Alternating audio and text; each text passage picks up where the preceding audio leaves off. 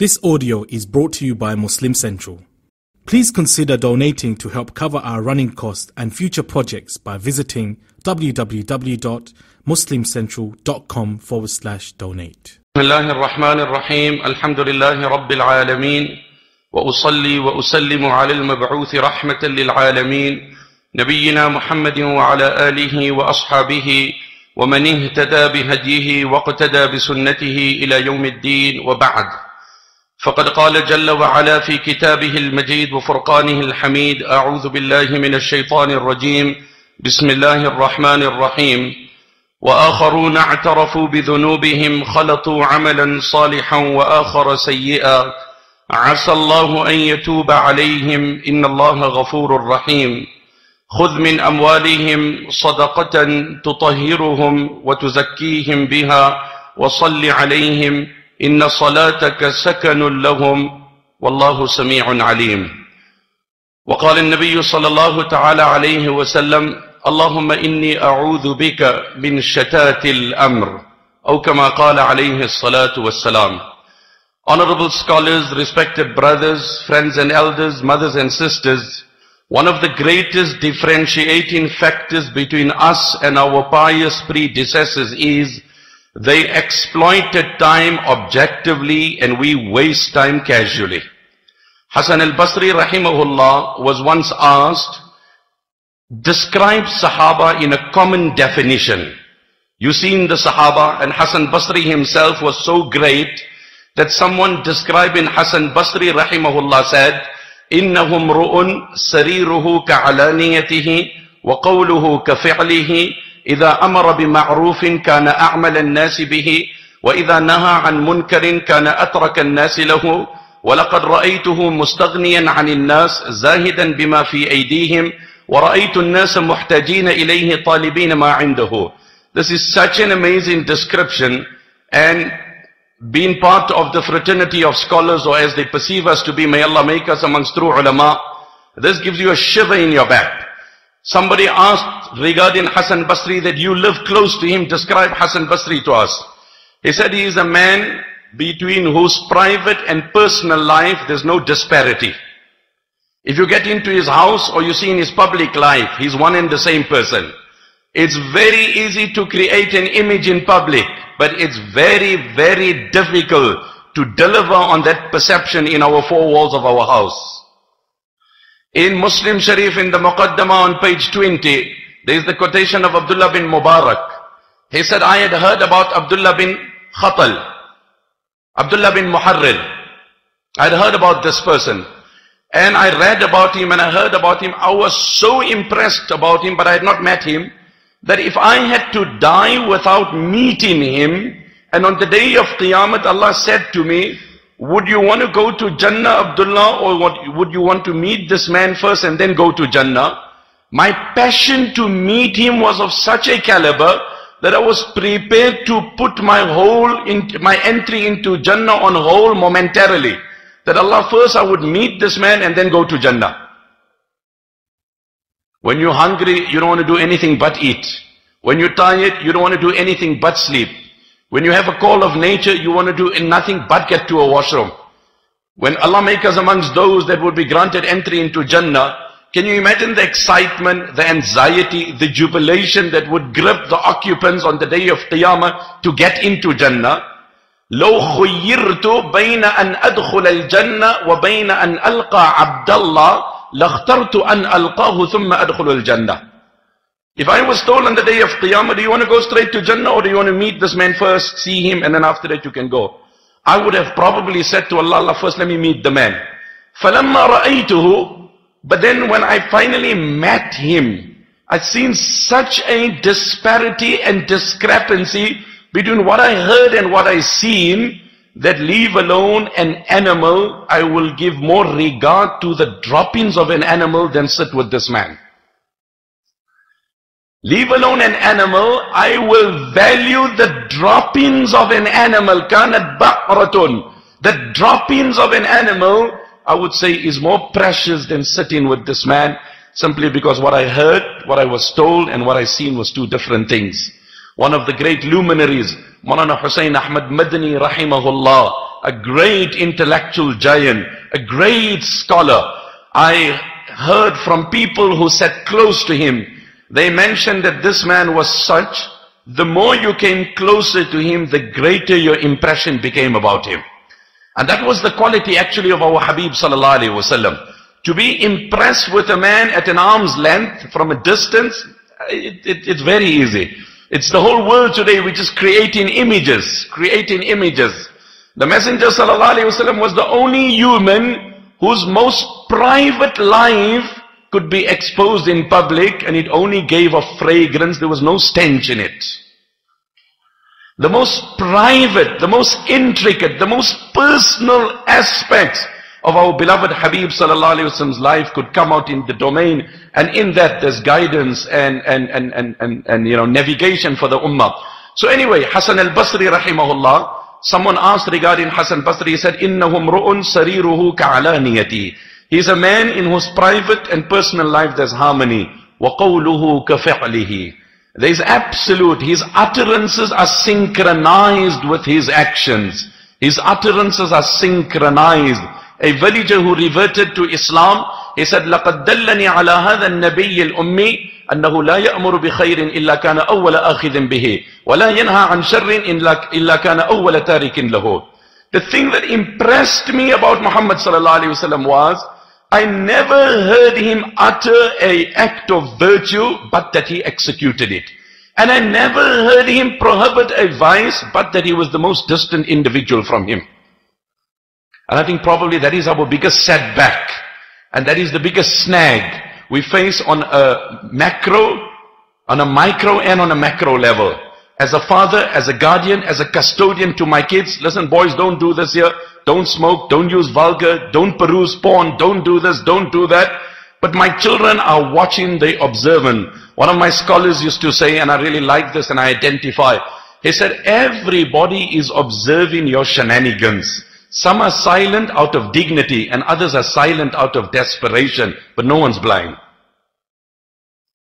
Some are silent, well, you know what, my job will be compromised, the lift club will be jeopardized. There's so many other things that would implicate, it's a family issue, why get yourself involved? Why tarnish yourself? Why soil yourself? And others are dignified, now, well, his life, he should know better what he's doing, he should think for himself. But Allah is observing, but even the creation of Allah is observing. وَقُلِ اعْمَلُوا فَسَيَرَ اللَّهُ عَمَلَكُمْ وَرَسُولُهُ وَالْمُؤْمِنُونَ وَسَتُرَدُّونَ إِلَىٰ عَالِمِ الْغَيْبِ وَالشَّهَادَةِ فَيُنَبِّئُكُمْ بِمَا كُنْتُمْ تَعْمَلُونَ. Say unto them, اعْمَلُوا, do, فَسَيَرَ اللَّهُ عَمَلَكُمْ وَرَسُولُهُ. Allah and His Nabi is observing, and the believers are also observing. The believers are also observing. So anyway, what did he say? Who was Hasan Basri? إِنَّهُمْ رُؤٌ سَرِيرُهُ كَعْلَانِيَتِهِ وَقَوْلُهُ كَفِعْلِهِ إِذَا أَمَرَ بِمَعْرُوفٍ كَانَ أَعْمَلَ النَّاسِ بِهِ وَإِذَا نَهَى عَنْ مُنْكَرٍ كَانَ أَتْرَكَ النَّاسِ لَهُ وَلَقَدْ رَأَيْتُهُ مُسْتَغْنِيًا عَنِ النَّاسِ زَاهِدًا بِمَا فِي أَيْدِيهِمْ وَرَأَيْتُ النَّاسَ مُحْتَاجِينَ إِلَيْهِ. I noticed that he kept himself independent from the things of people. He was never one that was hankering behind the material pursuits of others. And I found people always converging around him to draw from his knowledge. So Khalid, Hasbuka ya Khalid, Khalid who was narrating this profile of Hasan Basri, the person said to him, Hasbuka ya Khalid, Khalid, that's adequate.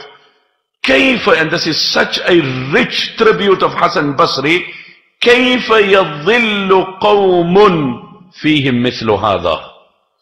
How can a nation deviate whose leaders are like this? How can a nation lose its moral compass whose leaders are like this? You know, there's a beautiful quotation in Tanbihul Ghafilin, and this gives us each to reflect, because we live in a world where it's very easy to pass the buck on. I often say, Sahaba were a group of people who used to deflect praise and embrace criticism. We deflect criticism and embrace praise. Sahaba were people, they used to deflect praises. No, that's not for me, that's for him. That was Sahaba. They were not out searching, hankering, waiting for praises. No, they were happy to pass it on to others. But when criticism came, they were ready to take it on. And we the direct opposite. When it comes to criticism, he was talking to you. No, he was implying you. It's everybody else. And when it comes to the praise, immediately we just want to come forward. Unfortunately, that is our condition. May Allah protect us. So anyway, Hasan al-Basri rahimahullah, this great scholar, he had the opportunity of interacting with the Sahaba radiyallahu anhum. There cannot be a greater honor. Someone asked Imam Shafi'i rahimahullah regarding Umar ibn Abdul Aziz, who was known as the second Umar, and regarding Sayyidina Muawiyah radiyallahu anhu, who was the scribe of revelation, the brother-in-law of the Messenger sallallahu alayhi wasallam. Who was a greater individual, Umar ibn Abdul Aziz or Sayyidina Muawiyah radiyallahu anhu? Sayyidina Muawiyah radiyallahu anhu was the brother-in-law of the Prophet sallallahu alayhi wasallam, the scribe of revelation. Allahumma hdi Muawiyah wahdi bihi. Allah guide Muawiyah radiyallahu anhu and guide people through Muawiyah. Katibul Wahyi, someone whom the Nabi of Allah delegated the colossal task to capture revelation. You can imagine what a rich accolade this is, that you trust in him with revelation. And what did Sayyidina Imam Shafi rahimahullah said? He said, Umar ibn Abdul Aziz and his likes, and this was a man of absolute justice. He was a second Umar. Read his era. His era was a fresh breath. His era brought great calmness to the Muslim land. During his era, there were numerous occasions when you would see the wolf and the sheep drink from a common well. This is mentioned in Tafsir Kabir. So a shepherd came and he looked at this strange sight and was like, wow, how did this happen? We cannot even see mother-in-law and daughter-in-law walk together. Leave alone wolf and sheep. That's become, nowadays you don't even see father and son. It's a rare sight. It's a rare sight where father and son are talking or sitting together. It's just, business related, and that's about it. They cannot share a discussion. They cannot talk together. Amr ibn As radiyallahu anhu, when he was in the throes of death, his son was there at his bedside, the conqueror of Egypt. Dad, you in the throes of death. Sifli al-maut. Can you perhaps describe what your emotions and feelings are? I don't want to be insensitive to the moment, but once you pass on, nobody will tell me what's death all about. Can you tell me what's your feelings? كَأَنَّ جِبَالَ الدُّنْيَا فَوْقَ صَدْرِي. Oh my son, it's like the mountains of the world are exclusively on the chest of your father. كَأَنَّ جِبَالَ الدُّنْيَا فَوْقَ صَدْرِي. And who? Amr ibn al-As, the conqueror of Egypt. And then he slips into a coma. Then he comes out of that and is conscious. So the son nudges him, Dad, sorry, you were saying, and then you passed on, are you back there? Can we talk? You were saying like the mountains of the entire world are on your bosom. وَكَأَنِّي أَتَنَفَّسُ مِنْ ثِقْبِ الْإِبْرَةِ. And I feel like I'm gasping for breath from the eye of a needle. And then he said those famous couplets or du'as. اللهم إنك أمرتنا فعصينا ونهيتنا فمنتهينا ولا يسعنا إلا عفوك اللهم لا قوي فأنتصر ولا بريء فأعتذر ولا مستنكر بل مستغفر. Allah, you told me to do a lot of things in my life. Unfortunately, I did not oblige. Allah, you told me to abstain from a lot. Tragically, I did not restrain. Allah, my hopes are only in your mercy and nothing else. Allah, I want to be upfront. I'm not strong that I'm going to take on the angel of death. I'm not going to take him on. I'm not strong, Allah. Allahumma la qawiyyun fa'antasir. Wa la bari'un fa'a'tadir. And I'm not innocent that I'm going to argue my innocence. I'm not innocent that I'm going to argue my innocence. In this world you argue, you speak, you defend, you lie, you do a thousand things. يَوْمَ يَحْشُرُهُمُ اللَّهُ جَمِيعًا فَيَحْلِفُونَ لَهُ كَمَا يَحْلِفُونَ لَكُمْ وَيَحْسَبُونَ أَنَّهُمْ عَلَى شَيْءٍ. Allah says many of the disbelievers, as they spoke lies in this world, they will try and speak a lie on the day of Qiyamah, thinking perhaps it's going to buy them time there. But it's not going to help them in any way. Anyway, where to where? I'm saying we live in a world where there is no bonding, there is no time, there is no togetherness. We were just speaking now, and I mentioned it recently also in some of my talks. We're living in a world of digital consumption. Last week on one of the local radio stations, there was a discussion and I tuned in. YouTube records 100 billion hours of viewing daily. What staggering facts are that? Figures. 100 billion hours of viewing daily. Where is the Ummah's time gone? Hassan Basri said, I stayed with the Sahaba, and that's the focus of my talk. أدركت أقواما كان أحدهم أشح على عمره منه على درهمه. Digest this profound statement. If I have to summarize the Sahaba in one statement, then who were the Sahaba? They were a nation who were very possessive over time and very generous with wealth. You could get any amount of money out of them. They were easy. Money, take it, no issues. How much you want? Sahaba were casual. When it came to money, they could give tens of thousands. In fact, there is an amazing incident. I was just teaching it the other day, so I have a flash of it. I'll just share it with you. On the occasion of Badr, the Messenger Sallallahu uncle Abbas radiallahu anhu was captured. He was part of the captives. He wasn't a Muslim at that time. And he had come with a large amount, 700 gold coins, which was great value. And he was captured by the Muslims. He was apprehended. His assets were intercepted. And then he came forward, and then each captive had to give a ransom to buy his freedom. So Abbas radiallahu anhu at that stage was not a Muslim. So he asked the Messenger sallallahu alaihi wasallam that, listen, I came with a lot of money, and the Muslims have captured me, and they have also taken my money. Can't you just assume the money that they have taken from me as a ransom? The money that I have been apprehended, I have been made a captive, and the money that has been taken, just take that as a ransom. Nabi Sallallahu Alaihi Wasallam said, no, the time at which you were apprehended, you were intercepted, you were coming to fight against us, you were not a believer, and at that stage as well, he was still not a believer. So this is booty to the Muslims. This is booty to the Muslims. You will have to give your ransom. And Allah revealed the verse, يا أيها النبي قل لمن في أيديكم من الأسرى إن يعلم الله في قلوبكم خيرا إن يعلم الله في قلوبكم خيرا. O Muhammad sallallahu alaihi wasallam, say to these captives that are in your hands and in your possession, that if you are sincere in your heart and you are honest and you have good intentions, then Allah will give you much more than the wealth that was taken from you. Abbas radiallahu anhu said, I am a living statistic of this ayah. At the stage that this had happened, I was not a believer. Then I was taken as a captive. My family had to give money to get my ransom. I then accepted Islam. Allah gave me so much wealth, so much wealth. At that time I had lost 700 coins. Now at any given time I have minimum 20 slaves, and each one's income is in excess of 20,000 dirhams. Anyway, coming back to the point, I said Hassan Basri describing the Sahaba, that they were a group of people, when it came to money, their hand was loose.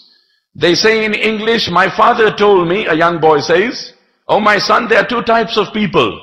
They are the givers and the takers. The takers, they eat better. The givers, they sleep better. Oh my son, there are two types of people in the world. There are those that give, and there are those that take. By Allah, I have seen with my eyes in my travels, people who have a greater ecstasy in giving than the general public have in receiving. There are those individuals. May Allah make us amongst them. If there is a quality that is loved by Allah, it's generosity. Imam Shafi said, وَإِن كَثُرَتْ عُيُوبُكَ فِي الْبَرَايَا وَسَرَّكَ أَن يَكُونَ لَهَا غِطَاءُ تَسَتَّرْ بِالسَّخَاءِ فَكُلُّ عَيْبٍ يُغَطِّيهِ. If you regret, lament your wrong, and you want to expedite your spiritual growth, your safest avenue is generosity. That's a guaranteed avenue. Spend and spend. It would camouflage, conceal your wrong, and expedite your growth in the court of Allah subhanahu wa ta'ala. So Sahaba were very, very possessive when it came to time. There was a structured timetable. By and large today, we don't have a timetable in our life which is a recipe for disaster. A believer has to have an active timetable, and he cannot slip out of this timetable for him to be productive in this world and in akhirah. The dua I recited before you is one of the teachings of Habib sallallahu alaihi wasallam. Allahumma inni a'udhu bika min shatatil amr. Allah, I ask thy divine protection from my matters being disorganized. Nowadays we have organized chaos. From my matters being disorganized. A believer has to be systematic. The infidels of Makkah in the 18 juz in Surah Mu'minun, Allah highlights many of their evil traits. They did this, they did this, they did this here. And Allah says there were three things which was an impediment, a hurdle and an obstacle to their growth. And if we look at this carefully, microscopically, I'm afraid we are guilty of all three of them. Mustakbirina bihi samiran tahjurun. Just half an ayah. This is the beauty of the Quran. May Allah give us the love to connect with the Quran. Mustakbirina bihi samiran tahjurun. Allah said three things kept these infidels away from truth. Number one, they were arrogant about it. Mustakbirina bihi. They were arrogant about it.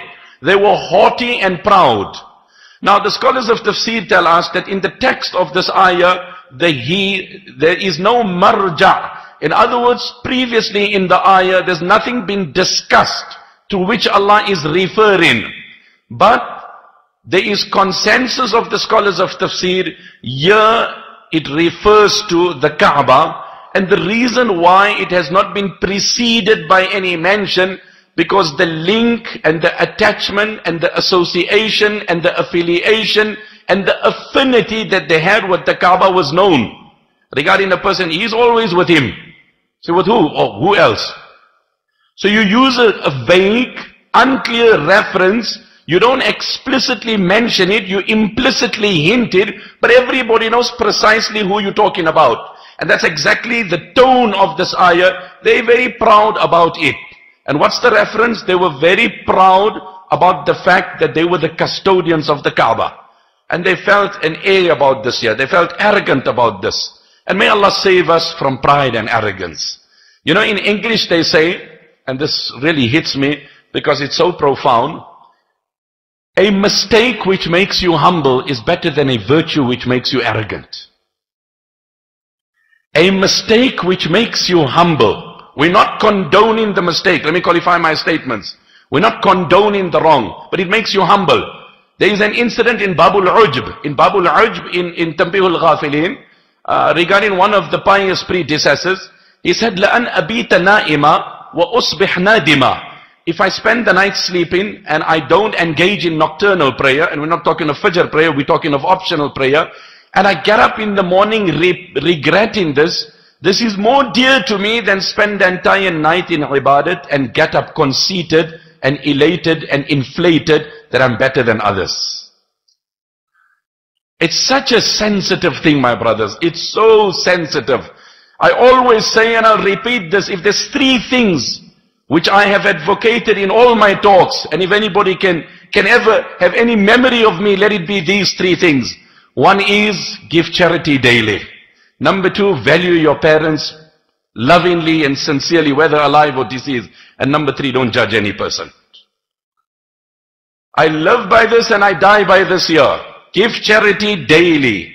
Value your parents, because that is the closest gateway to Jannah. Your mom is paradise, your dad is the door to paradise.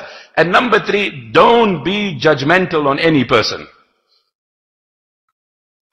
لَأَنْ أَبِيتَ نَائِمًا وَأُصْبِحْ نَادِمًا.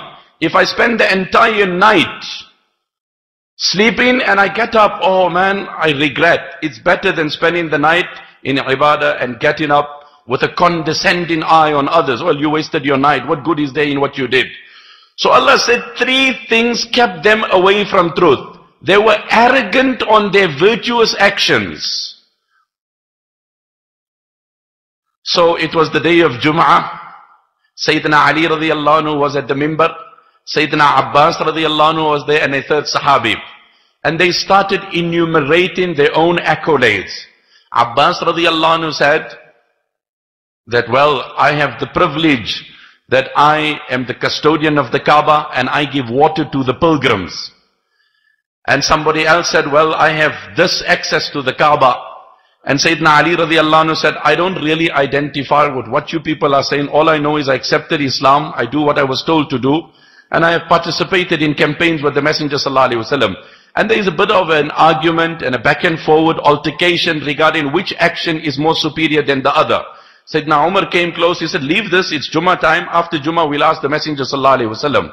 And that was the privilege Sahaba had. And then the Nabi of Allah sallallahu alayhi wa sallam came and the Jummah Salah was performed and then the verses were revealed. أَجَعَلْتُمْ سِقَايَةَ الْحَاجِّ وَعِمَارَةَ الْمَسْجِدِ الْحَرَامِ كَمَنْ آمَنَ بِاللَّهِ وَالْيَوْمِ الْآخِرِ وَجَاهَدَ فِي سَبِيلِ اللَّهِ لَا يَسْتَوُونَ عِنْدَ اللَّهِ وَاللَّهُ لَا يَهْدِي الْقَوْمَ الظَّالِمِينَ الذين آمنوا وهاجروا وجاهدوا بأموالهم وأنفسهم في سبيل الله أعظم درجة عند الله وأولئك هم الفائزون. Have you equated giving water to the pilgrims and establishing the sacred house to the young man who accepted Iman and spent his health and wealth in participating in the campaigns with the Prophet sallallahu alaihi wasallam?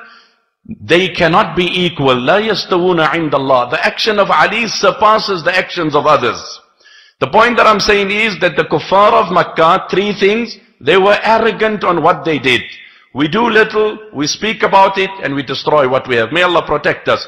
May Allah grant us humility. I often say, brothers, and I'll say it again, do one thing in your life. And may Allah give it to me, the ability, and to you. So secret that you don't whisper it to your partner. You don't, because when we do some good action, a little while we quiet, after a little while there's this itch within us. I need to tell my wife. I need to inform this one here. I need to tell this person here. We won't keep anyone abreast with all our wrongs, but we're very quick. You know what, in case somebody comes and give you a receipt, just accept it. It's some donation I gave a few years ago. It's some donation I gave a few years ago. Do one action secretly in the dead of night when nobody knows it. Nothing. Just that absolute action. Hopefully that would secure our abode on the day of Qiyamah. So that was the first evil trait. Mustakbirin. They were proud on their association to the Kaaba. The second thing Allah said, Samiran. Samiran in Arabic, Samura literally means a moonlit night. And look at the teachings of the Prophet ﷺ. So it was customary amongst the Arabs, when it was moonlit night, they would sit outside and they would just chit chat, they would just sit and discuss, and they would just kill time. Last year I was in Sydney for a program, and then after the program they took us out to eat, and after we ate, it was in the CBD, so we were passing through town. And we passed by this place which has become a common thing nowadays, where people are sitting, congregating at a cafe and having shisha and indulging. And I said hundreds of Muslim youth, you could see from their features and their appearance. And Allah be my witness, the pain that gripped my heart. I guess it's happening everywhere, but I never had the exposure to it, because often in our own homes, environments, at those late hours, you're not outside. But when you're traveling, the dynamics and the demographics change, location, travel, airport, hotel, etc. And when you get exposure to a thing, the pain is different. When you hear of it and you get exposure. When Sayyidina Musa alayhi salam was at Mount Tur and he heard that his nation was worshipping the calf, it enraged him. But when he came there and he literally seen it, وَأَلْقَى الْأَلْوَاحَ وَأَخَذَ بِرَأْسِ أَخِيهِ يَجُرُّهُ إِلَيْهِ. He put the Torah down, he gripped his brother Harun and he dragged him and he said, like, Harun, what's this all happening in my absence? And Harun pacified him and said, relax my brother. خَشِيتُ أَن تَقُولَ فَرَّقْتَ بَيْنَ بَنِي إِسْرَائِيلَ وَلَمْ تَرْقُبْ قَوْلِي. I was trying to stop them, but they wouldn't, abandon it. And I feared that perhaps it results in dividing Bani Israel, which I chose not to do. So when you see it, the pain is much more. You receive a call at home, this is what's happening at the office, come home. So one is you disturbed, you alarmed, you appalled by the news. But when you get home and you see it, it's a different thing altogether, the pain. So to see the youth killing time, burning money, destroying resources, unfortunately is the most painful is the most painful thing to the eye. So they would sit, the Arabs would sit for hours and hours and just sit and talk and pass time. And how often this has become the norm, my brother. We have a barbecue night, a braai night, a social night. It's no longer we having a walima, have lunch with us, spend the afternoon with us, spend the day with us. And then inevitably the third thing that happens, it ties up. Samiran is just sitting and chit-chatting. Hence the Prophet ﷺ said, La samurata ba'da al-isha. Oh, look at the words of Habib ﷺ. No social discussions post-isha. No sleeping pre-isha. No social discussions post-isha.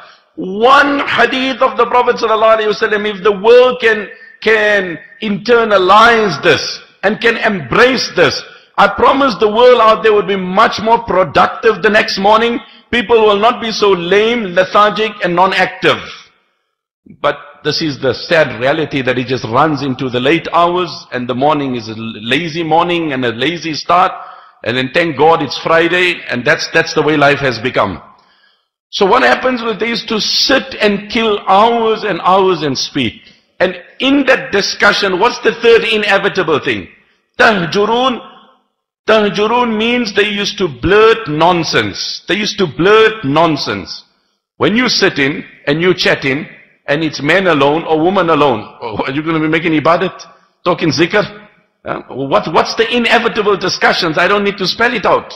I don't need to spell it out. Right? The munafiqeen were going with the Prophet ﷺ in Tabuk. Some of them declined, some participated, some made lame excuses. وَجَاءَ الْمُعَذِّرُونَ مِنَ الْأَعْرَابِ لِيُؤْذَنَ لَهُمْ وَقَعَدَ الَّذِينَ كَذَبُوا اللَّهَ وَرَسُولَهُ سَيُصِيبُ الَّذِينَ كَفَرُوا مِنْهُمْ عَذَابٌ أَلِيمٌ وَجَاءَ الْمُعَذِّرُونَ مِنَ الْأَعْرَابِ. Some of the villages, they came to make excuses. وَقَعَدَ الَّذِينَ كَذَبُوا اللَّهَ. And those who denied Allah, they didn't even bother to come and extend an apology. Not to say that the munafiqeen who extended apologies were genuine. Because they came and said, no, we cannot join you, but really we wanted to participate. And Allah said that if they really wanted to participate, لَأَعَدُّوا لَهُ عُدَّةً وَلَكِنْ كَرِهَ اللَّهُمْ بِعَاثَهُمْ. If they really wanted to do the act, they would have started some preparation. But tell them, it's not like they didn't participate. Allah despised their participation, so Allah denied them participation. وَلَكِنْ كَرِهَ اللَّهُمْ بِعَاثَهُمْ. When the munafiqeen used to sit in the gathering and then they say, okay, هَلْ يَرَاكُمْ مِنْ أَحَدٍ. Is the Prophet ﷺ seen? No. Okay, sneak. ثُمَّ انصَرَفُوا. Then they would leave. Allah said, you didn't leave, we got rid of you. You didn't leave, we got rid of you. يَتَسَلَّلُونَ مِنْكُمْ لِوَاذًا. They would take shelter from the backs of each others and sneak out. صَرَفَ اللَّهُ قُلُوبَهُمْ. Allah diverted their heart away. Allah blocked their heart. Allah sealed their heart. Allah barred their heart. May Allah protect us. There are some actions when you perpetrate it, apart from the sin, it's the cause of hypocrisy entering your heart and blocking virtue for the rest of your life. Sometimes when a son is disrespectful to his parent, one is that wrong, but that disrespect becomes an impediment for future growth and prosperity. فَأَعْقَبَهُمْ نِفَاقًا فِي قُلُوبِهِمْ. Then we allowed hypocrisy to permeate their hearts. إِلَى يَوْمِ يَلْقَوْنَهُ, till the day they meet Allah. So the ulama write under this ayah, there are some evil actions that the benefits or the harm of that evil is not limited to that vice, but it goes way beyond. It goes way beyond.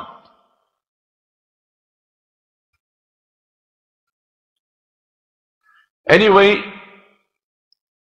some munafiqeen joined, and as they were going, they started talking. So while they started talking, Nabi Sallallahu Alaihi Wasallam said that Allah will give us victory in Tabuk. So these munafiqeen who started talking, now you're having a social discussion and you chit-chatting. So this Prophet, na'udhu billah, in a mockery, in a condescending, he's dreaming. He's dreaming that he's going to conquer, Tabuk, and he's going to return victorious. One remark. Second remark, some of these Sahaba, na'udhu billah, the reference of these people, they're quite obese, their bellies are protruding, they're quite big in size, making these nasty comments and remarks about their features. and their disposition and their, structures, etc. One Sahabi heard this, he intercepted, he said, "Oh Nabi of Allah, these people are making remarks like this here, that you dream in, you fantasize in, and then they're mocking at this one's body and that one's image." One day Nabi Sallallahu Alaihi Wasallam, I'll come back to this incident, one day Nabi Sallallahu Alaihi Wasallam told Abdullah ibn Mas'ud to climb on a tree and just break off a twig as a miswak. So as Abdullah ibn Mas'ud radiallahu anhu was climbing on, and he got on, and he was plucking off the twig, his shin got exposed of his foot. Now his foot was very lean and very frail. So some people inadvertently, unintentionally, they just had a bit of a chuckle. So Nabi Sallallahu Alaihi Wasallam said, "What's the laughter about?"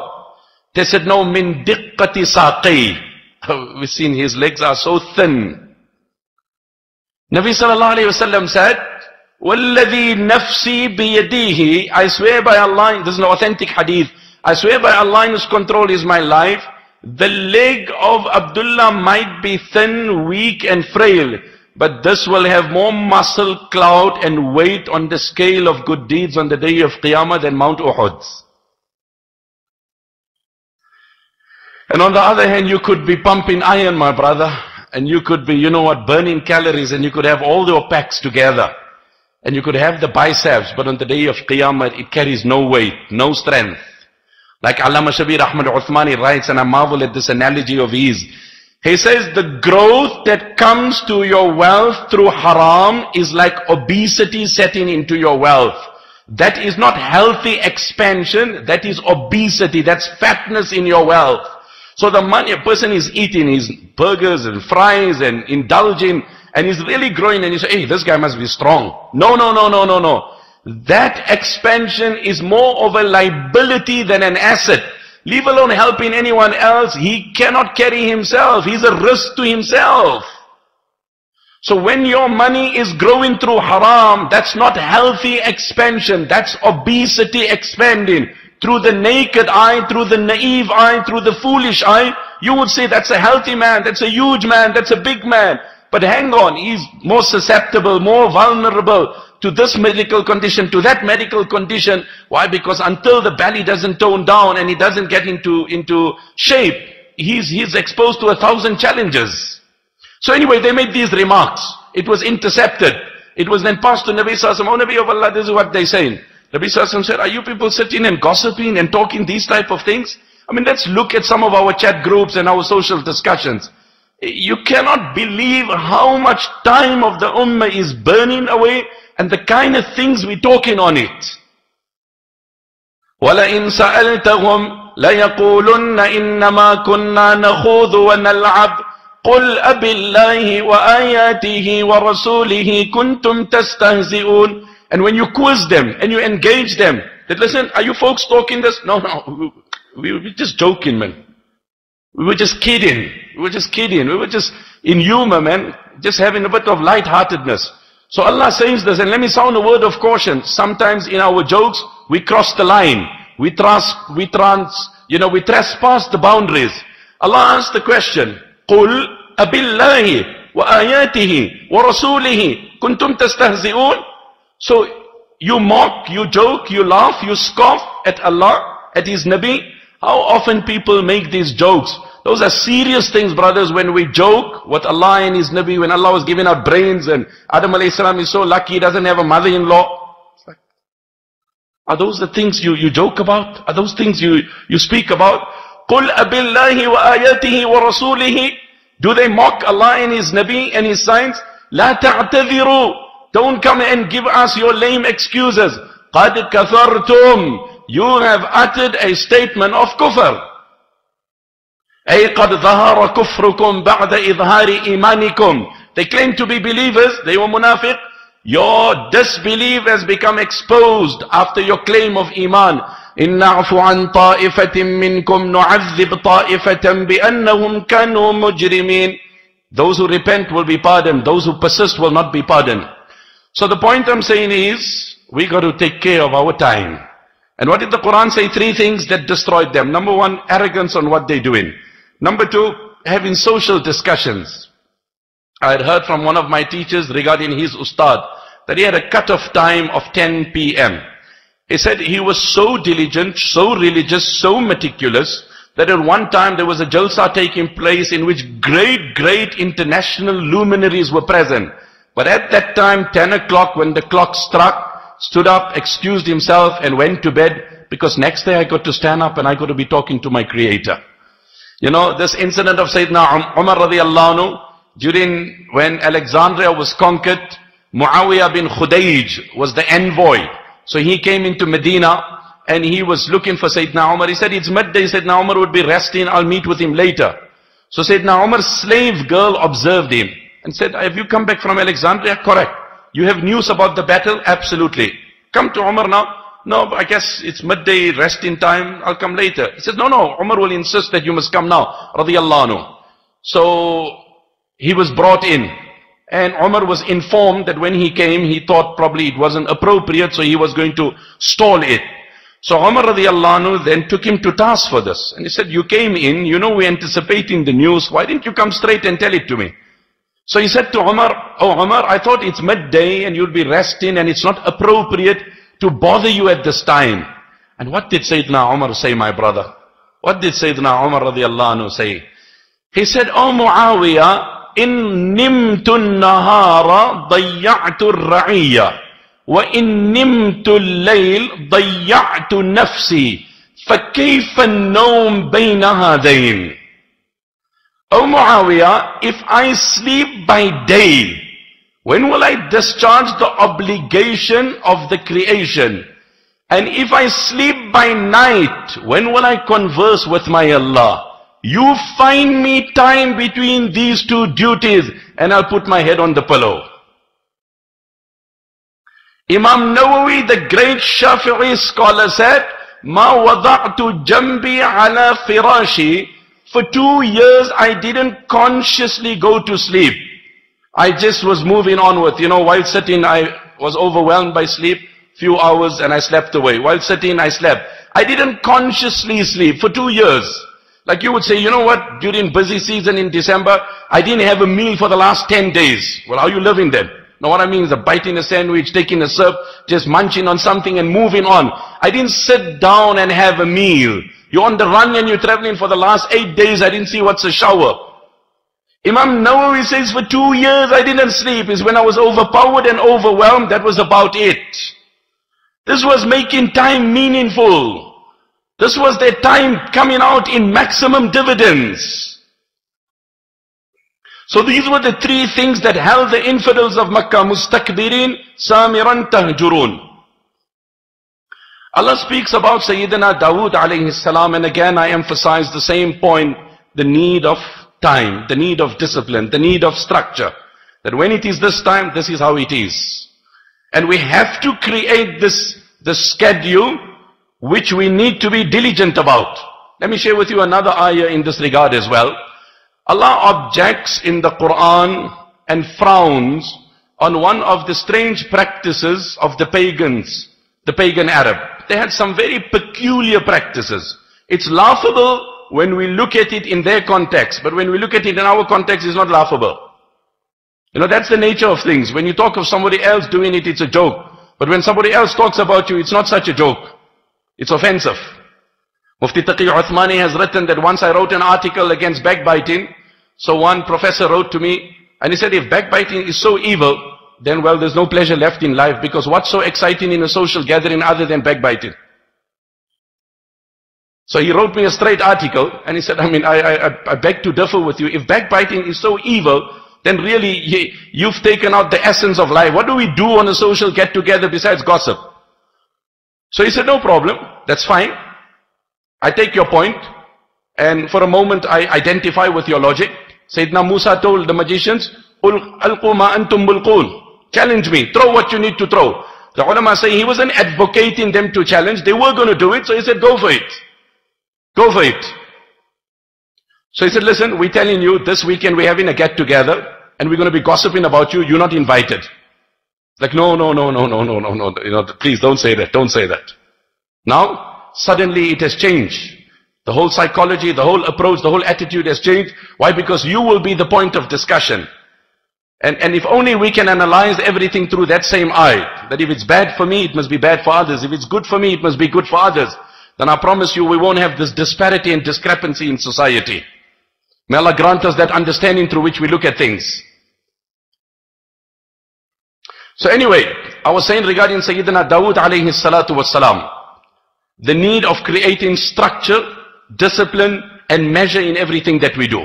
So the Arabs had these different peculiar practices. One of their peculiar practices were that 4 months the Quran declares as sacred. That's an established fact in the Quran, that from the time Allah created the heavens and the earth, minha arba'atun hurum, 4 are sacred. Right? In those months you wouldn't engage in battle, etc. The sanctity of these months. فَلَا تَظْلِمُوا فِيهِنَّ أَنفُسَكُمْ بِالْمَعَاصِي. Don't oppress yourself in these months and the months of the year by committing wrong. So look at the irony of their logic, and this is how we temper today with things. So amongst those months were Rajab, and this is what the scholars of Tafsir say, the alternation used to more often happen with the month of Rajab. So if they seen the need of battle during the month of Rajab, then the leader of a tribe will stand up and say, listen, we are in Rajab, but there's been a crisis for battle. So for this year, we're just going to shuffle the months, we delay in Rajab. We fast forward in the next month and we just put in this month on hold. It's like, listen, I'm busy this week, so we're going to be having Jummah Friday on Sunday, and Sunday we'll just bring it a little forward. So this was the kind of thing they used to do, where they used to rotate months. Innaman nasi'u ziyada. Nasi in Arabic means to delay. That is why you call credit also nasi. Sayyidina Sulaiman alayhi salam stick, Allah says, min sa'ata. It is an isma ala through which you move dirt and you clear out the way. Nasa'a, to move things. Innaman nasi'u, postponement. Innaman nasi'u ziyadatun fil kufri. Yudallu bihi alladhina kafaru. يُحِلُّونَهُ عَامًا وَيُحَرِّمُونَهُ عَامًا. 1 year it's sacred, 1 year it's not sacred. So this was one of their peculiar practices.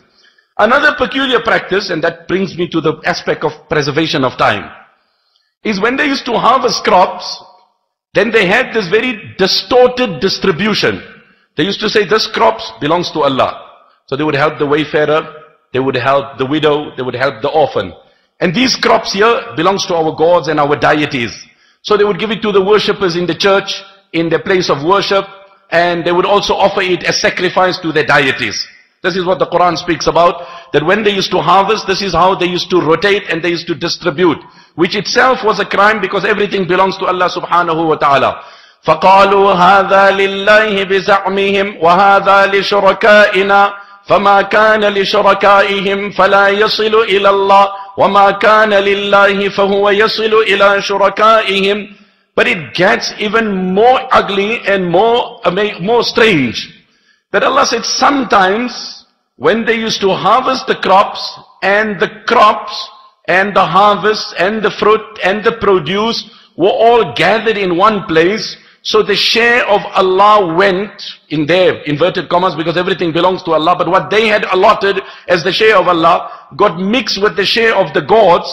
They used to say, it's fine, man. Allah don't really need. Allah is easygoing.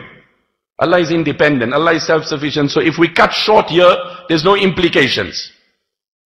But if the scenario was reversed and the share of their gods got mixed with the share of Allah, they were very quick to separate it. No, hey, please, man, there's half a kilo that's going to come this side, yeah, please, 50 grams, can you just push it this side, then, we balance the egg out. Sa'ama yahkumun, evil indeed with the decisions they made.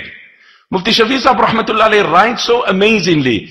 He says, we read this ayah and we move on. We chuckle, we laugh, we mock, we snub, and we move on. But let's direct the focus to us, we are no different. So we set a timetable for myself. In the morning, I'm going to read so much tilawat. The night before I retire to bed, I got to read my Yasin, my Tabarak. In the morning, I got to go to the gym, I got to do this. Half an hour, I got to update myself with the news bulletins. Then I got to see the score. Then I had visitors coming home, and my whole pattern got disrupted. Who bears the brunt of the disruption? Does my gymming go? Does my news bulletin go? Or does my Yasin and my Tabarak go? And if perchance it took strain, the next day I am in the gym 2 hours more. While yesterday I lost out. But yesterday you didn't read. Allah is kind, but the intention was there, brother. The intention was there. You got to look at the intention, brother. You don't understand it. You don't understand. You can ask the ulama. The ulama will verify this. Am I right, Mullah? Correct. Once the intention was there, right? Visitors came. Visit is the act of ibadat also if you look at it. Oh, wow. Wow. Wow. Amazing. Phenomenal. Like now we're running on 10 different opinions and verdicts. And we're running with a very broad aspect of things. So we frown, we moan, we groan, we laugh, we scoff at the pagan Arab in his deviation. That how he was quick to separate. But when it comes to us and our structure, and if we fall short in our commitment that daily I'm going to do this and we fall short, Allah subhanahu wa ta'ala has a very good retirement package. I always say, nobody gives you a better retirement package than Allah. إِذَا مَرِضَ الْعَبْدُ أَوْ سَافَرَ كُتِبَ لَهُ مِثْلُ مَا كَانَ يَعْمَلُ صَحِيحًا مُقِيمًا. Right? All these packages, when it's time for them to pay out, there's so many clauses, there's so many conditions, there's so much red tape, there's bureaucracy, there's protocol, there's so much. Allah says when a servant becomes ill or he embarks on journey, we record for him every action he performed while he was ill and healthy, or we capture for him every action he did while he was at home. When you're in journey and now the travel doesn't warrant, doesn't allow for it here, immediately whatever you did. But look at us, how we unfortunately lose the plot. So 1, 2 incidents and we draw it to a close. The incident of Sayyidina Dawood alayhi salatu wassalam.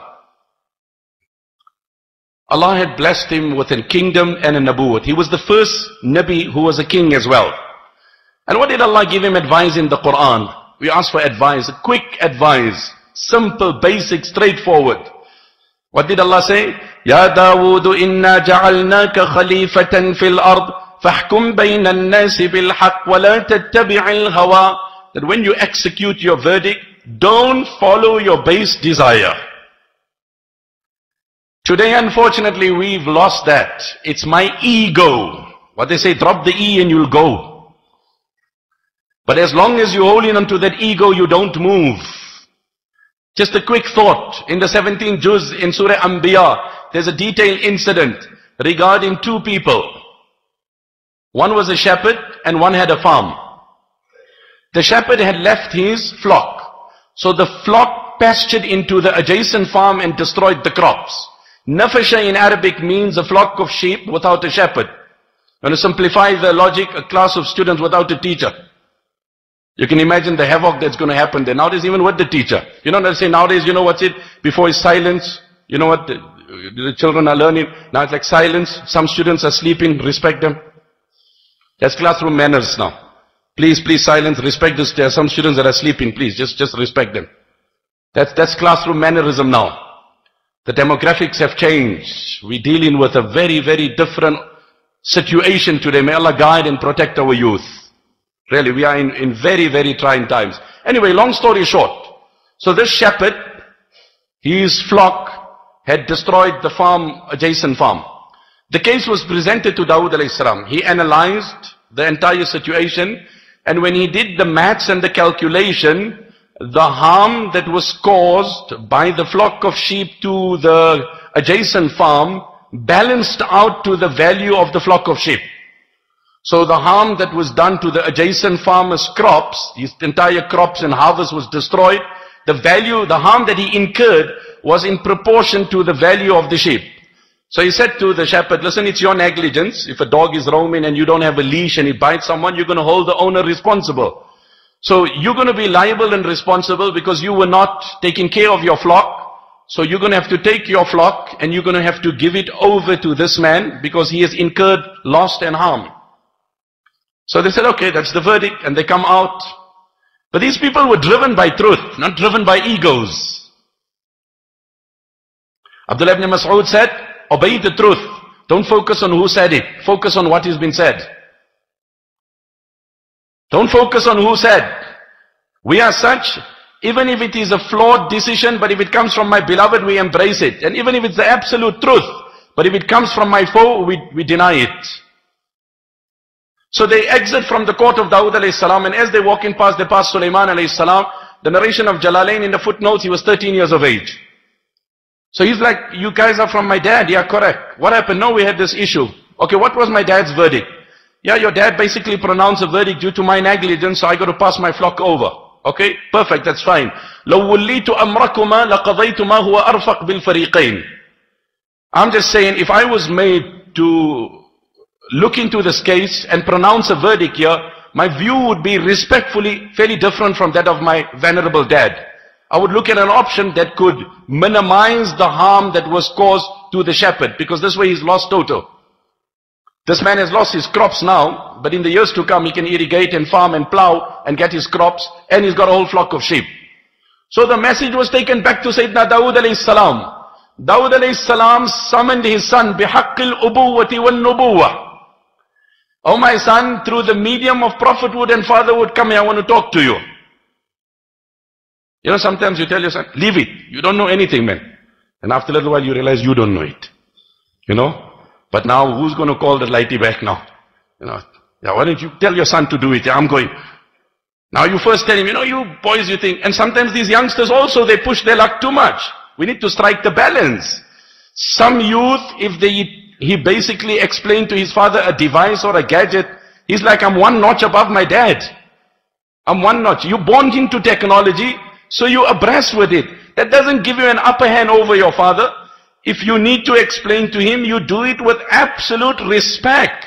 Ibrahim alayhi salam is known as the father of prophets. His father is known as the father of polytheists. Ibrahim alayhi salam is inviting his father to monotheism. He is one of the noblest of Allah's creation. The father being a sinful individual and a polytheist. The tone of the father is harsh and obstinate. The tone of Ibrahim is polite and gentle.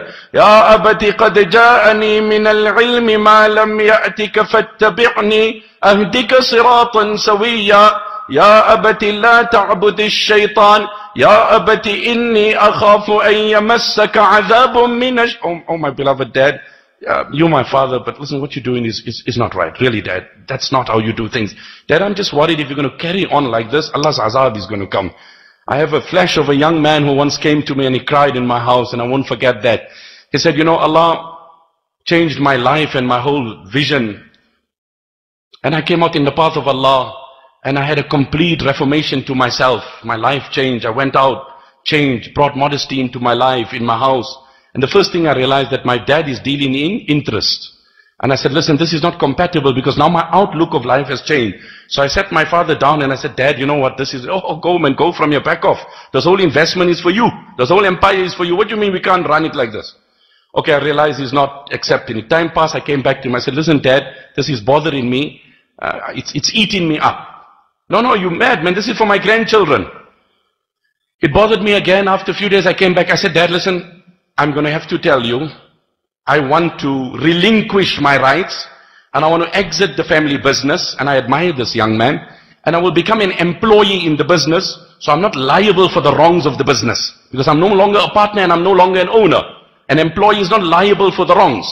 So I'm relinquishing whatever you want to give me, and this is not a proposal, this is respectfully I am informing you, because I cannot be eating haram and nourishing my children with haram.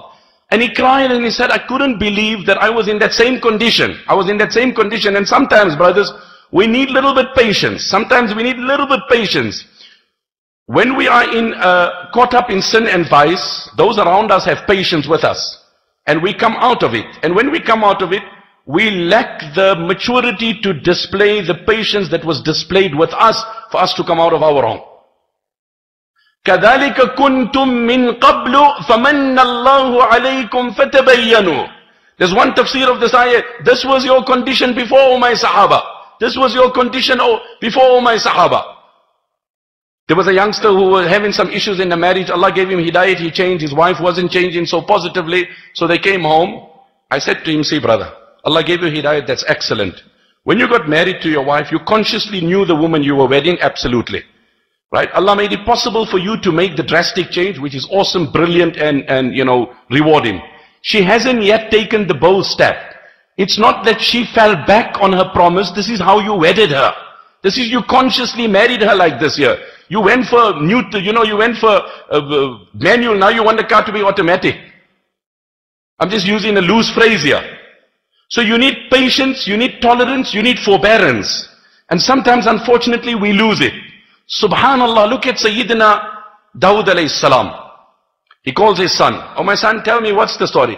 Dad, I would have told the shepherd that he takes his flock and he gives it to the farmer, not permanently, momentarily. يَنْتَفِعُ بِلَبَنِهَا وَسُوفِهَا وَنَسْلِهَا. That you can draw, milk the goats, take the milk, you can use the fur, you can use the skin, anything that is born now, what procreation you can have. In the interim, as the shepherd, you work on the fields now, plow, irrigate, plant. When you bring the crops back to where it was, then you return his farm to him and he returns your flock to you. In this way we minimize, and this man's got something to keep him going for the moment, and ultimately he gets his farm back. Al-haqqu al-qada'u ma qadayta ya bunayya. Oh my son, I salute what you say. Oh my son, I salute what you say. I retract, I revoke. فَفَهَّمْنَاهَا سُلَيْمَانَ فَفَهَّمْنَاهَا سُلَيْمَانَ وَكُلًّا آتَيْنَا حُكْمًا وَعِلْمًا. Allah says, we inspired the correct verdict on the bosom of Sulaiman alayhi salam. But respectively, father and son were blessed with great knowledge. وَلَقَدْ آتَيْنَا دَاوُودَ وَسُلَيْمَانَ عِلْمًا. We blessed them and endowed them both with knowledge. So coming back to the point here, and I want to mention this and round up, on the aspect of, again, of structure. We're talking of time. In between, we flavor in it with some other things, but the key focus is how we need to have a timetable. An active timetable. That's it. This is the time I sleep, this is the time, my time for my deen. Aun ibn Abdullah describing the Sahaba said, كانوا يجعلون للدنيا ما فضل عن آخرتهم وأنتم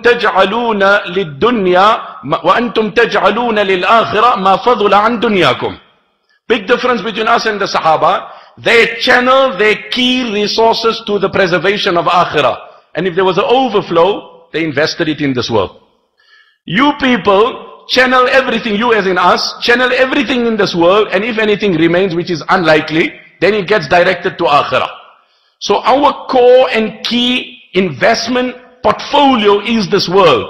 And if there is little extra time on a Sunday Zohar because the shop's got to be closed, so then probably you'll have a bigger attendance. Because why? Our key essence and our key investments is in the things of this world, while Sahaba's logic was the direct opposite, So anyway, Dawood alayhi salam, just reflect over this, brothers. He used to consciously, routinely camouflage himself and go amongst the people and then ask them, brother, you know Dawood? So he would disguise himself. People heard about the name, but often you don't know this is the person himself. Say, yeah, I know Dawood. What's your opinion? No, he's a good man. He's a prophet. He's the ruler. And he's an awesome person. Lovely, lovely. What's your opinion? Completely camouflaged, disguised. And he wanted to know. This is also mentioned about Imam Malik. Imam Malik used to be very particular about the perceptions of people. Not perceptions of people like we have it. Our function's got to be elaborate because what will people say? You bidding farewell to a janaza or you seen off a girl, a bride. What would people say? What would people say? This has eaten up our society. The other day on the radio they mentioned something. How many marriages are suffering a blow and they are on the verge of being dissolved, and probably in reality it's been dissolved, but you just supposedly together because society mustn't know the marriage broke. I mean, what a foolish way of living life. The Quran says, keep your spouse with respect or release her with dignity. But if it's not happening and you have to call it a day, you have to dissolve it with respect. But purely, precisely, exclusively, because of the norms of society, the standards of society, it's a taboo in society, it's a no-go in society, it's a stigma in society. Because of that, you're hanging on. So why hang on into something because of perception and notion? So not on that note of perception and notion, but rather on the note that how I can better myself. Someone came to Hakim al-Ummah rahimahullah, the great intellectual giant, and said, I must be honest and candid, I've been backbiting about you, will you forgive me? He said, I'll forgive you provided you disclose what you were backbiting, because as much as it's a sin for you to backbite, I could be guilty of what you said. So if you don't tell me, when will I reform? So it's a separate thing that even if I'm guilty, it's wrong for you to discuss it. وَيْلٌ لِكُلِّ هُمَزَةٍ لُمَزَةٍ. Woe be to the one who speaks of ill on their face and behind their back. Some of us have the notion that we can legitimize our backbiting by pronouncing that evil on the man's face. That's not legitimizing it, that's making a different wrong. No, I'm not only making ghibat, I'll tell him on his face. I'm not shy, I'll tell the man straight. The Quran says you are now double wicked. وَيْلٌ لِكُلِّ هُمَزَةٍ لُمَزَةٍ. Talmizu, to tell man on his face. Humaza, to tell him behind his back. So that doesn't make it right. You telling the man on his face or telling him behind his back. To speak evil of people is not the thing that needs to be done.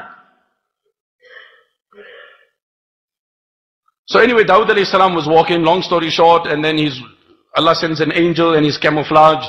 And Dawud doesn't recognize this, the angel, and the angel knows this is Dawud alayhi salam. And Dawud alayhi salam tells the angel, brother, you know Dawud? Yeah, of course I know Dawud. What's your take on Dawud? Dawud's a good man, Dawud's a good man. But any setbacks, any, blemish, any weakness? Yeah, this is one thing, he's drawing some funds from the national treasury. If he could have some independent income, I guess it would just give him an edge. It would just give him that much of a, excellency to his personality. He was totally justified because a Khalifa can draw from the national treasury. And you can read about our history. Sayyidina Umar is on the pulpit and everybody gathers in the masjid. He said, listen folks, I am sick and I've been diagnosed with a condition and the physicians have prescribed honey and there is some honey in the national treasury. I've assembled you because I need your collective consent if I can have 1 teaspoon honey. No man, Umar, you've been too sweet now. You've really been sweet. Subhanallah, can you imagine that? Beyond comprehension, the likes that is beyond our imagination. But when they were out to learn, so when they were told, they embraced it. So when he heard this, said, I appreciate it. And then he made dua to Allah that, oh Allah, inspire me with something that I can generate my own revenue. And that's the teachings of Islam, that a person, generates his own income and he has his own wealth. من طلب الدنيا حلالا استعفافا عن المسألة سعيا على أهله تعتفا على جاره بعثه الله يوم القيامة ووجهه كالقمر ليلة البدر. Our faith was never a selfish religion. The day we became selfish, that is the day we lost our deen and our iman. Our entire Islam revolves around a selfless nature. And as soon as we become private and personal and exclusive and selfish, we've lost the essence of our faith. Islam was all about togetherness. La yu'min, la yu'min, la yu'min. He's not a genuine believer. Who, O Nabi of Allah, if he's eating and his neighbor's belly is hungry? He's not a genuine. O Nabi of Allah, our food is running short. لَعَلَّكُمْ تَفْتَرِقُونَ. I think you people are eating individually. He didn't say, what size pot you cooking in? Huh? Which pot you got? No, Nabi Sallallahu Alaihi Wasallam said, I think you're eating individually. Start eating together. You'll see the food would be adequate. The food would be adequate. Then the Sahaba's internal taqwa is of another level. The blind Sahabi doesn't want to eat with the sighted because the blind feels I will eat more than others because I cannot see. The sighted doesn't want to eat with the blind. He says because the blind won't see, he'll eat less, I'll eat more. The crippled Sahabi doesn't want to eat in a joint get together. He says because I'll occupy more place because I'm crippled, I need to stretch my leg. The able Sahabi doesn't want to pool resources and eat with the cripple. He said because the cripple will come late, by that time half the food is finished. Allah revealed the verse, لَيْسَ عَلَى الْأَعْمَى حَرَجٌ وَلَا عَلَى الْأَعْرَجِ حَرَجٌ وَلَا عَلَى الْمَرِيضِ حَرَجٌ وَلَا عَلَى أَنفُسِكُمْ أَن تَأْكُلُوا مِنْ بُيُوتِكُمْ أَوْ بُيُوتِ آبَائِكُمْ أَوْ بُيُوتِ أُمَّهَاتِكُمْ أَوْ بُيُوتِ إِخْوَانِكُمْ أَوْ بُيُوتِ أَخَوَاتِكُمْ أَوْ بُيُوتِ أَعْمَامِكُمْ أَوْ بُيُوتِ عَمَّاتِكُمْ أَوْ بُيُوتِ أَخْوَالِكُمْ أَوْ بُيُوتِ خَالَاتِكُمْ أَوْ مَا مَلَكْتُمْ مَفَاتِحَهُ أَوْ صَدِيقِكُمْ. There's no harm in subjecting yourself to such stringent rules. Be relaxed and easy. Look at their level of taqwa. Each one concerned of the next. Here we say, it's alright, that guy is still looking for a place. By that time we wipe out, brother. He come late, tough luck. You lose, you snooze. You snooze, you lose. Nobody told you to come late. We gave you the address. We told you what time we're dishing out. Subhanallah, what a difference in life. Just look at their life and look at our life. What a difference. We were never selfish. The day we became selfish. Imagine if the dad passes on and the children sit down and each one enters the meeting of winding up the estate with the primary desire that my brothers and my siblings must get more. Imagine walking into that meeting with that mindset. That man's soul in his grave will be tranquilized that no Yasin and Tabarak will bring it that joy. That man's soul in his grave will be brightened and will be full of joy and happiness. But here we're walking on We don't pay. Brother asked me, my dad passed away, please perform the salah. I performed it. I made dua, Allah forgive him, Allah elevate him. I barely said, Birahmatika ya Rahman Rahimin. MashaAllah, you're making lavish duas, but a man owes me big time. Okay, brother, at the cover here. Yeah, he owes me big time. Who? This man, yeah. Okay, brother, no problem. I just made a dua. I made a general dua. You know, don't attack the man. Don't attack the messenger. But there's the son. Inna li sahibil haqqi maqala. Inna li sahibil haqqi maqala. The one who has a right, he has a voice. The one who's owed, he has a leg to stand on. It might be insensitive, it might be brutal, it might be crude, it might be harsh.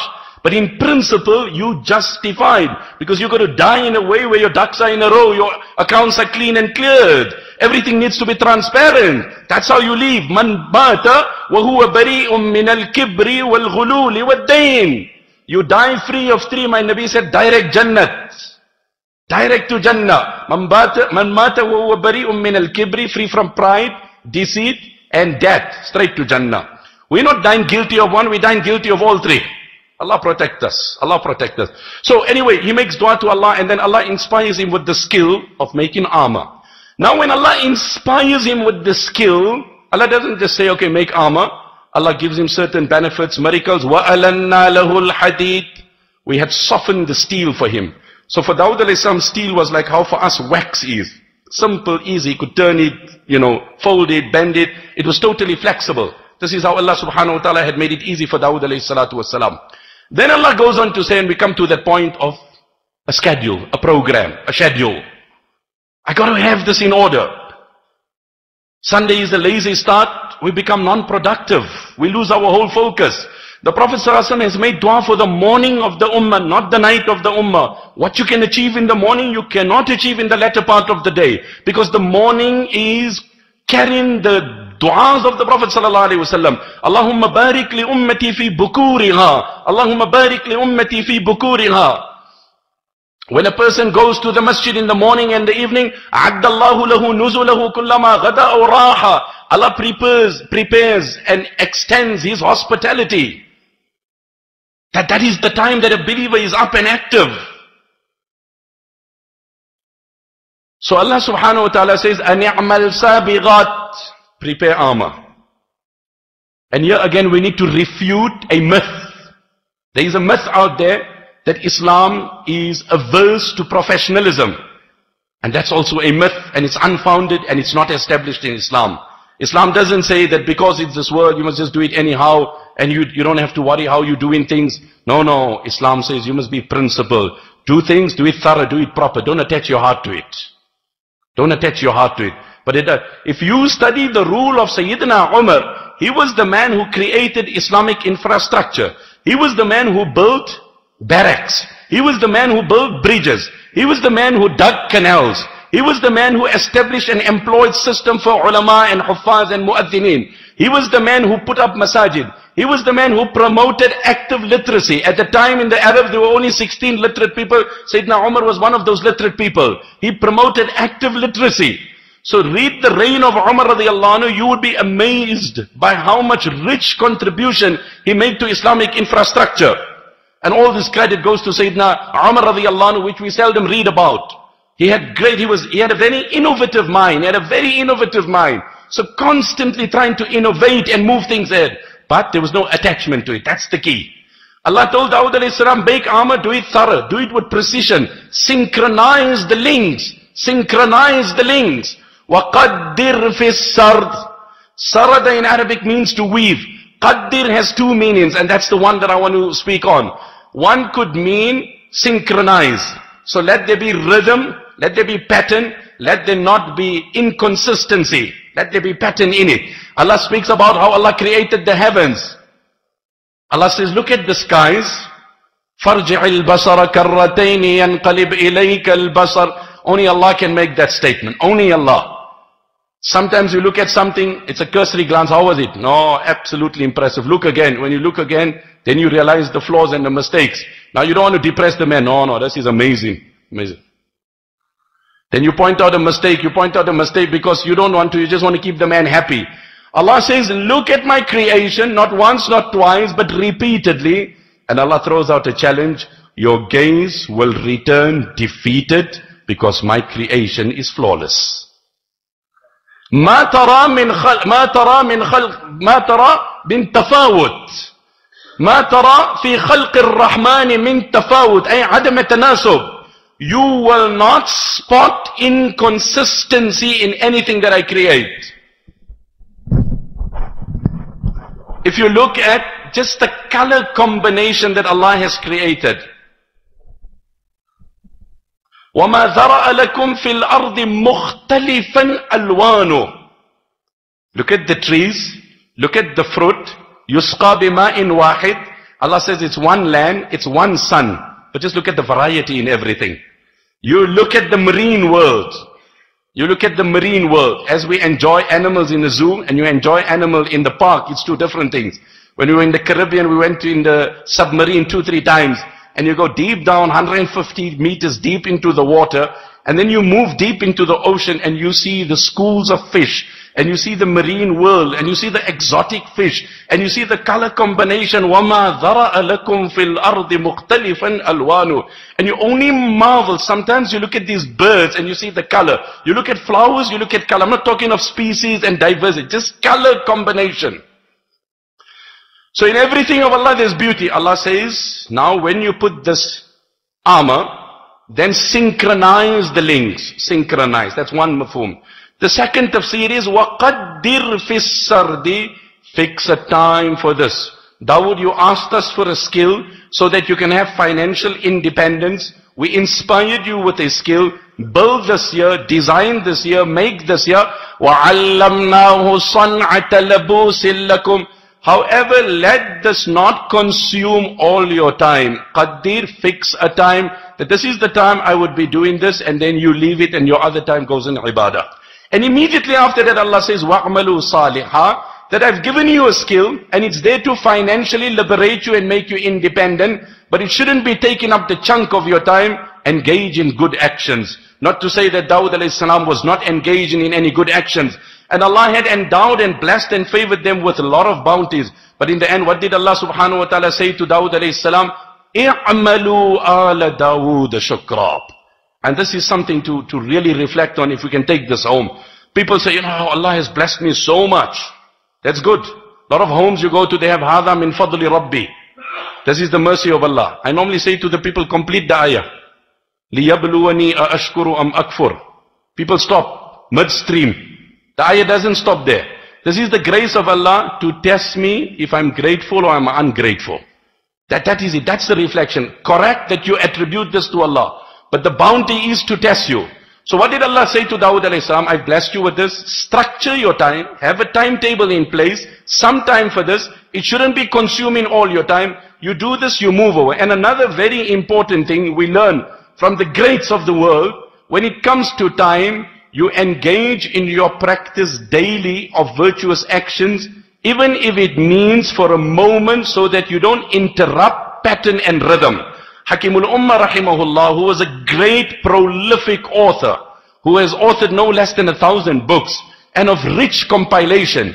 He says, it was my practice daily to sit and write.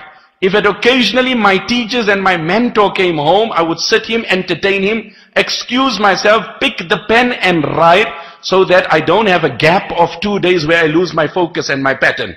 I would minimize my writing, but keep the action active. Keep the action active. The day you close the Quran and you didn't touch it, the next day it becomes more daunting. And the third day it becomes more daunting. And then forget about it, the Quran becomes for the shelf and not the self, as they say. We lose the touch totally. So don't break the rhythm. Don't let it be in, have this gap and this gulf between the period. What did Allah subhanahu wa ta'ala say to Sayyidina Dawud alayhi salam? إِعْمَلُوا آلَ دَاوُودَ شُكْرًا. Oh, the people of Dawood, don't verbalize gratitude, execute it. Don't verbalize it, execute it. You say, I don't know how to make shukr to Allah. That's the easy way to say it. Sometimes say, you know what, I don't know how to introduce this man because he's so famous. One is probably an individual could be so famous, but on the other hand, you're lazy to introduce. And you take shelter from his fame that I don't need to introduce. I don't have to introduce because he's too famous. One is to say, I don't know how to thank Allah, and it's just an excuse because you don't actively thank Allah. Well, here Allah is saying the way forward to express gratitude to Allah is walk the talk. Walk the talk. And what's the minimum you can do in walking the talk, the ulama say is, the minimum gratitude is, you don't use the resources given to you by Allah in the disobedience of Allah. Imagine you buy your son a phone, and he takes that phone and then he sends you a nasty message from the phone you bought him. Now what's going to happen to you, my brother? You're going to be livid. You're going to be livid. You would lose your balance, composure, regardless of calculated, methodical, composed individual you are. I mean, that's an audacity. That's an absolute audacity. That's ludicrous. To do something of that nature, to take my phone, my asset that I've given you, and have the audacity to send me a nasty message. Well, that's the minimum. Whatever Allah has given us, we don't abuse it by using it in the disobedience of Allah subhanahu wa ta'ala. We ask Allah to make us amongst those people who structure our timetables, who have an active. We value and enjoy Ramadan apart from the blessings of the month, because every person enters into rhythm. Every person enters into pattern. Allah says, Inna salata kanat ala al-mu'minina kitaban mawquta. We've ordained prayer with fixed times. This is it. Come, that's it. Drop and move on. That is why the ulama say that for us there are different times of salah. For us, there are different times, you know, there's isfar when it is winter, sometimes it's early, etc. But women are encouraged to offer their prayer as soon as the time sets in across all seasons. Women are offered and exhorted and implored to offer their prayer. Because otherwise, sometimes you're reading it in awal time, then it's makruh time. It just depends how the activities of the house and the domestic chores are carried out. So if that is the environment, as soon as the time sets in, everything can just be put on hold and we can offer our prayer. And we center our lives around that. We sleep early, we rise early, we have a timetable, we don't compromise on our timetable. We will see meaning in our day, we will see barakah in our day, we will see goodness in our day. تَمُرُّ سَاعَاتُ أَيَّامِ بِلَا نَدَمٍ وَلَا خَوْفٍ وَلَا بُكَاءٍ وَلَا حَزَنٍ أَنَا الَّذِي يُغْلِقُ الْأَبْوَابَ مُجْتَهِدًا عَلَى الْمَعَاصِي وَعَيْنُ اللَّهِ تَنْظُرُنِي. It's long couplets in which the poet is lamenting the loss of time, that it's just running away from me. Imam Shafi said, if I summarize my entire life of studies, I can narrow it to two things. Your ego, either you dictate to it or it dictates to you. Either you telling yourself, I'm reading Quran, or then it will get you onto the paper or onto a site or peruse this or read this or gossip here or do this. That's it. It's either you receiving or dictating. There's no neutral phrase. There's no neutral. Either you saying, I'm doing, or you've been dictated to. That's one. And number two, al-waqtu sayfun, qata'tahu aw qata'ak. Either you on top of time or it's on top of you. Either you exploiting it or it's exploiting you. May Allah grant us all the understanding. Bismillahir Rahmanir Rahim. Alhamdulillahi Rabbil Alameen. Wassalatu wassalamu ala ashrafil anbiya'i wal mursaleen. Sayyidina wa maulana Muhammadin wa ala alihi wa ashabihi ajma'in. اللهم لك الحمد كله ولك الشكر كله وإليك يرجع الأمر كله علانيته وسره. اللهم لا نحصي ثناء عليك أنت كما أثنيت على نفسك. اللهم فصل وسلم وبارك وزد وتحنن وترحم على حبيبنا وقدوتنا محمد وعلى آله وأصحابه أجمعين. O most kind, most gracious, most merciful Allah, we beg you, we beseech you, we implore you through the agency of Ismul A'zam, your supreme name via which all prayers are answered, Allah. We ask you to grant us barakah in our day, Allah. We ask you to grant us barakah in our lives, Allah. We ask you to grant us barakah in our provisions, Allah. We ask you to grant us goodness and barakah and blessings in all the assets that you have blessed us with, Allah. Allah, give us the ability to structure our days and our nights, Allah. Let our nights be there to converse with you, Allah. Make us amongst those, فَإِذَا فَرَغْتَ فَانْصَبْ وَإِلَىٰ رَبِّكَ فَارْغَبْ. That when we're done with the chores of the day, Allah, we stand in prayer and we stand fansab until there's a degree of fatigue that grips us, oh Allah. Make us amongst those, Allah, that we can spend with our right hand, which our left hand doesn't know, Allah. Make us amongst those people, oh Allah, that we can spend extended hours in the masjid, that we are amongst those, رَجُلٌ قَلْبُهُ مُعَلَّقٌ بِالْمَسْجِدِ, oh Allah. Oh Allah, save us from indulging in futile talk, oh Allah. Save us from those who indulge in samura ba'd al-isha, in social discussions and gossips, killing time, wasting time, oh Allah. Make us amongst those who value and capitalize every moment of our time, oh Allah. Make us amongst those people, O Allah, that every moment is channeled objectively for the advancement of the deen and for deliverance of our soul from the fire of Jahannam, O Allah. We ask from you all the good that Muhammad sallallahu alaihi wasallam had asked from you, O Allah. And we ask thy divine protection from all the evils from which Muhammad sallallahu alaihi wasallam had asked protection. Allah, you preserve this community, O Allah. You preserve this masjid. You preserve the people of this place, the well-wishers, Allah. You grant muhabba and understanding in the residents of this place, in the citizens of this place, Allah. In the people who attend this masjid and this prayer place, O Allah. Allah, those of our children that are studied in the adjacent school, Allah. You make them great soldiers and flag bearers, Allah. Allah, let them become great assets to the Muslim Ummah. Let them serve Islam and the Muslims on all fronts, O Allah. Let them excel academically and Islamically, O Allah. O Allah, we ask you to let peace reign on the planet, O Allah. Allah, wherever there is mayhem and anarchy and killing and murdering, Allah, you grip the hands of the tyrants and the butchers, O Allah. Allah, you stop their oppression and aggression, O Allah. O Allah, you respond to the cry and the plea of the innocent, Allah. Allah, on the Horn of Africa, people are in severe hunger in Somalia currently, Allah. And even locally, O Allah, give us the ability to respond to the call and to dig deep and respond to the crisis, O Allah. We ask you to preserve the bounties you have given us, Allah. Allahumma la tanzi' minna salih ma a'taytana. Allah, don't seize or snatch the bounties you have given us, O Allah. Allahumma inna na'udhu bika min zawali ni'matik wa tahawuli afiyatik wa fujaati niqmatik wa jami'i sakhatik. Oh Allah, you free our youth from the scourge of sitting on these devices for extended hours, Allah. Allah, it has eaten them, it has destroyed them, it has paralyzed them, it has maimed them, Allah. It has made them dysfunctional, Allah, both from a material and a spiritual perspective.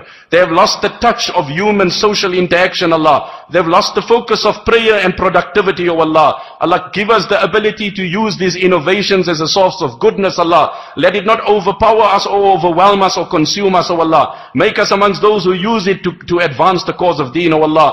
Allahumma inna nas'aluka min khayri ma sa'alaka minhu abduka wa nabiyyuka Muhammadun sallallahu alayhi wa sallam wa na'udhu bika min kulli sharrin masta'adhaka minhu abduka wa nabiyyuka Muhammadun sallallahu alayhi wa sallam anta al-musta'an wa alayka al-balagh wa la hawla wa la quwwata illa billahi al-'aliyyi al-'azim subhana rabbika rabbil 'izzati 'amma yasifun wa salamun 'alal mursalin walhamdulillah. This audio is brought to you by Muslim Central. Please consider donating to help cover our running costs and future projects by visiting www.muslimcentral.com/donate.